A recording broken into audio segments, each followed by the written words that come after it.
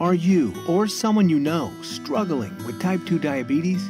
Are you tired of taking multiple medications while searching for the answers to overcome this ferocious disease?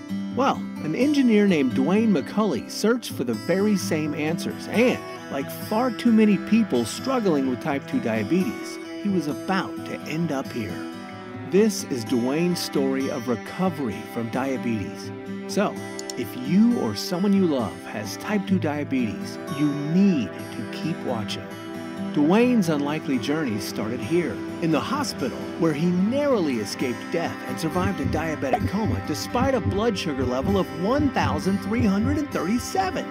With his daughter Cynthia by his side, DeWayne was shocked when doctors told him that he would be on insulin and several other drugs for the rest of his life. They said he'd likely be facing kidney dialysis, blindness, and even amputation in the future. After leaving the hospital, with the help of his daughter, mother, and sister, DeWayne started eating what his mother called God's food. Lots of green vegetables, smoothies, raw juices, plant oils, nuts, seeds, etc.